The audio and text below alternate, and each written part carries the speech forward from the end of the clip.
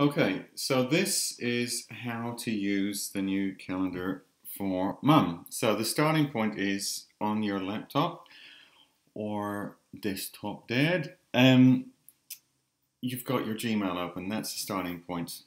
I'll cover how to use your iPads and phones in a separate video, but we'll just deal with your laptops and desktops first.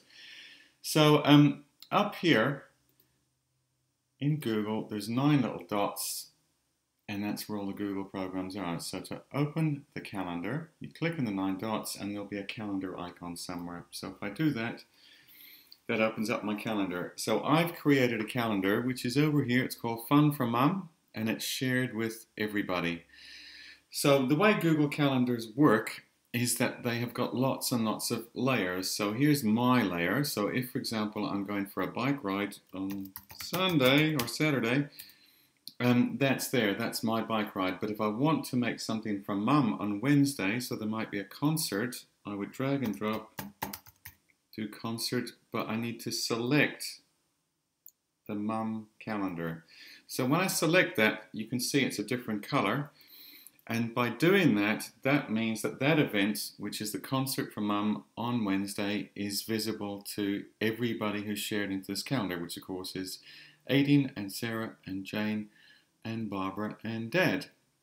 Now, if, for example, this event has got some unusual times, if you click on it, and it might start at 12:20 and it might finish at 1:40, so you could put that in.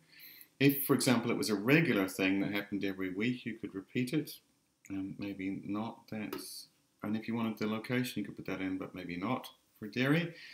So now that that event is in there, everybody can see it. And so what this means is that if Jane wants to add something in here, so she might do, there might be a I don't know, she might be showing a movie or something like that.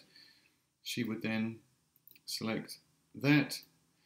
If Aideen was taking her out for afternoon tea, so we could say afternoon tea with Aideen,